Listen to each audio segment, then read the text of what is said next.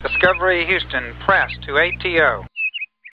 I'm going to show you how to add text to a new presentation in Google Slides. So it never hurts to repeat, so I'm going to start a new presentation so you see that. I'm going to choose the light gradient theme.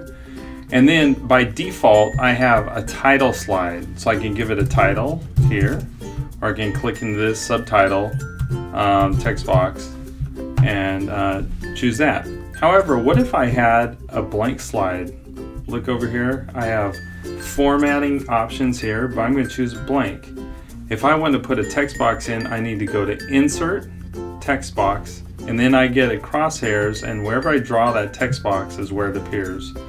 Add text to my Google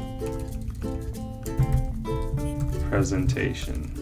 And I can highlight that, change the size, and then I can change the font, and I can change the formatting to center it. There you go.